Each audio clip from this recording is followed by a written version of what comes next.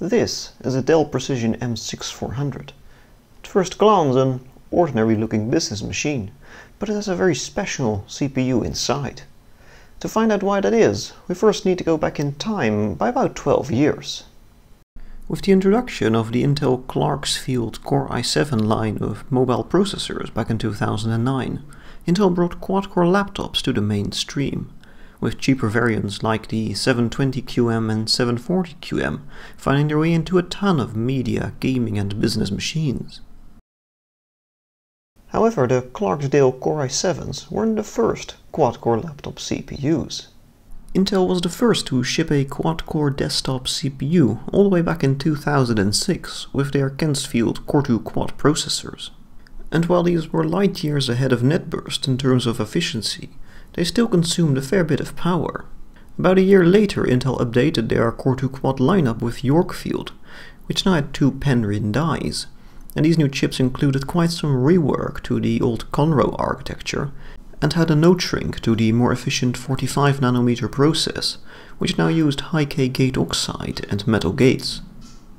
And with this, they were now able to improve efficiency enough where they could select a very few high-quality chips for use in laptops, and they made 3 models.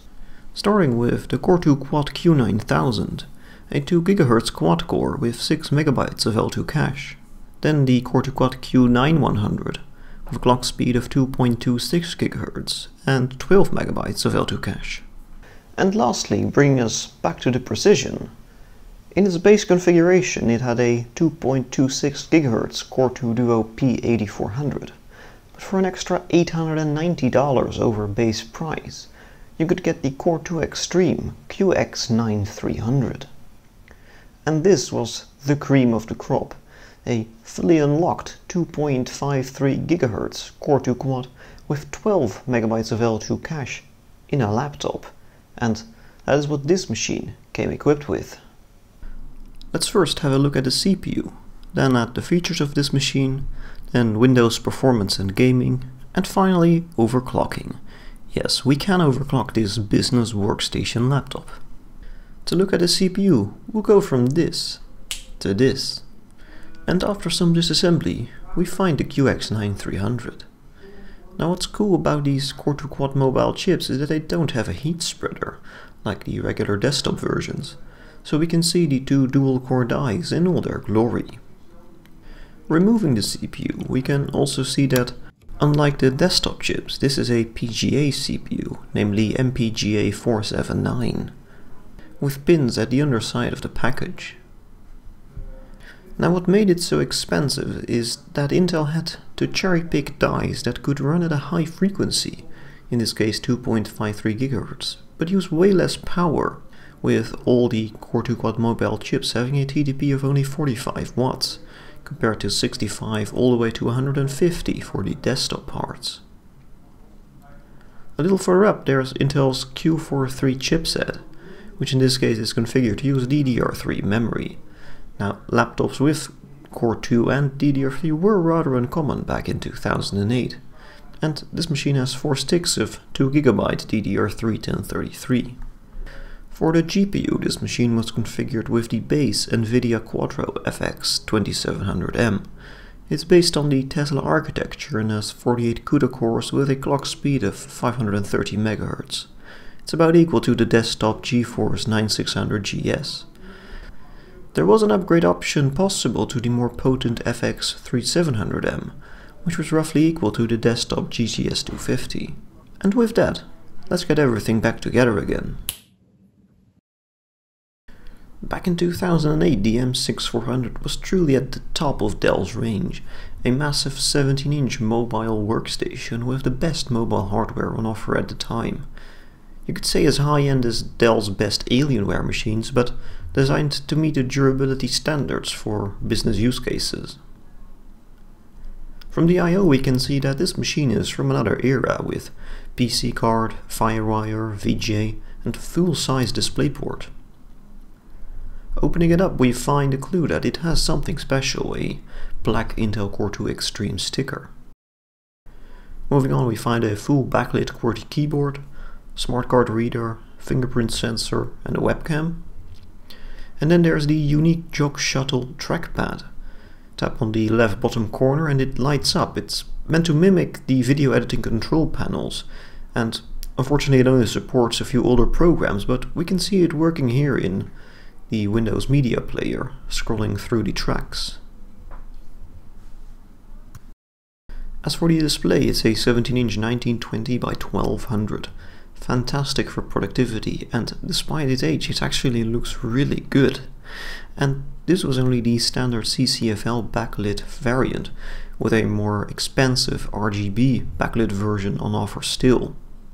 And to power it all, there's this enormous 210 watt power adapter. As you've probably seen, we're running Windows 7, the professional version, 64-bit of course. Here's the CPU Z information, and as you can see it'll boost just shy of 2.8 GHz under light loads. Under a sustained multi-core load, all cores run at 2.53 GHz, and the cooling does a fantastic job, keeping it under 70 degrees centigrade. As for the GPU info, here's the QX2700M with 48 CUDA cores, 512 MHz of GDDR3 and a TDP of 65 watts. At idle in the Windows desktop, the entire system consumes around 35 to 45 watts. And under load here, running GTA 5, this rises to around 100 to 120 watts. I picked this machine up about a year ago and I've used it quite a bit since then, and what's mostly struck me is just how snappy and usable it still is for, well, everyday tasks.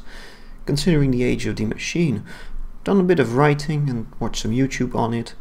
1080p 60 on the VP9 and AVC codecs will still play, although AVC does struggle when you're not full screen, but still 12 years old this machine is, and with 8 GB of RAM you still have plenty of room for multitasking, and the upgrade option to 16 GB is still open.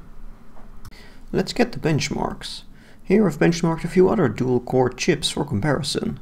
A 35 watt TDP Core 2 Duo T9550, a newer Sandy Bridge i5 2520M, also 35 watt, and an even more modern 15 watt Skylake based i5 6200U. Starting with Cinebench R15, the QX9300 is still competitive in multi-thread. It's nearly twice as fast as the Core 2 Duo, and it beats the i5 2520M by 7%. However, the Skylake i5 is 8% faster here. In single thread, however, it loses by 34 and 54%, compared to Sandy Bridge and the Skylake i5 respectively. Results are similar in the multi-threaded POV ray, where the Skylake i5 is 8% faster, but the QX9300 beats the i5 2520M by 18%, with the T9550 at nearly half the points. Next up is the Octane 2.0 JavaScript benchmark, and here the more modern architectures really shine, with the i5 2520M beating the QX9300 by 47%, and the 15 watt i5 6200U beating it by 88%. Compared to the T9550, the extra cores have little effect here. We see the same pattern in the Speedometer web app responsiveness benchmark. Here the Sandy Bridge i5 is 18% faster, and the Skylake i5 6200U is 57% faster than the Core 2 Quad. The T9550 is also close to the QX9300 here. And lastly we have YCruncher, a multi-threaded app that computes Pi. The results are fascinating here, with the QX9300 being nearly twice as fast as the T9550, and the i5 2520M is only 2% ahead. However, the Skylake-based i5 6200U absolutely screams ahead here, being twice as fast as the Sandy Bridge i5 and the Penryn Core 2 Quad. And we of course must play some games on it. Starting with GTA 5, it can run it at 1280 by 800 with the normal settings, with FPS ranging from around 20 to 30 FPS. I'd say you could play this on this machine. Moving on to good old Minecraft, running at the full 1920 by 1200 with fancy graphics and 12 chunks render distance, and it runs fantastic on this machine, running between 50 to 70 FPS, with some occasional stutter but nothing too bad. Next up is Mafia 2, running also at the full 1920 by 1200 with the low settings, and here it runs between around 24 to 30 FPS, but with decent frame times, making it actually somewhat playable. And finally, Counter-Strike Global Offensive at 1280 by 800 with the very low settings. FPS is a mixed bag here between 35 to 70 FPS with very inconsistent frame times. Nevertheless, it does run on this machine. And for a synthetic benchmark, here's 3D Mark CloudGate.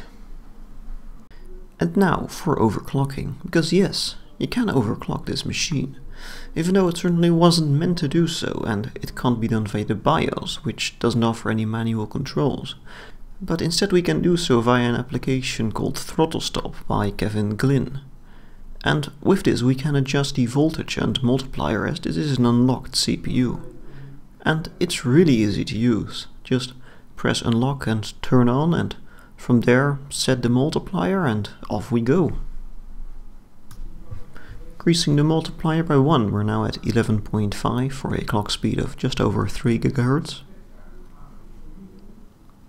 Now one more at 12, 3.19 GHz. Just moving the mouse around to see if the system is still stable. 12.5, 3.32 GHz.